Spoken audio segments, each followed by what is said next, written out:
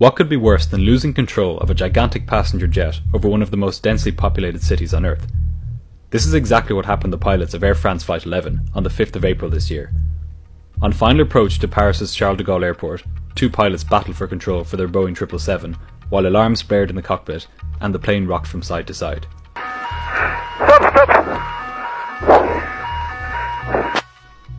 How did they get into this situation?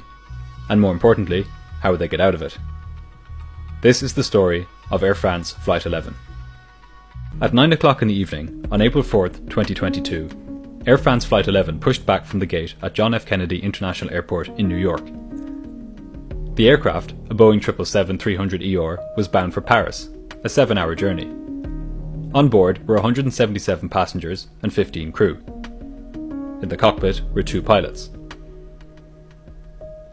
Nobody on the flight knew it yet, but in a few hours the pilots would be battling with their controls in a desperate attempt to save the lives of all 192 people on board.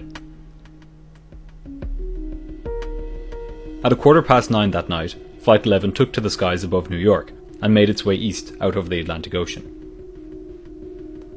The 777 is a modern long-haul passenger aircraft.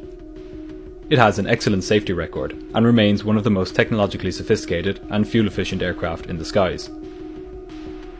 It is one of only 2 Boeing aircraft with fly-by-wire technology, meaning that all pilot inputs on the controls are fed through computers before the flight control surfaces on the wings and tailplane are moved. This reduces the chances that pilots will inadvertently put the aircraft in a dangerous position, like an aerodynamic stall, an overspeed, or a bank angle that is too steep. The particular aircraft being used for this flight was 17 years old, having first entered service in the year 2005.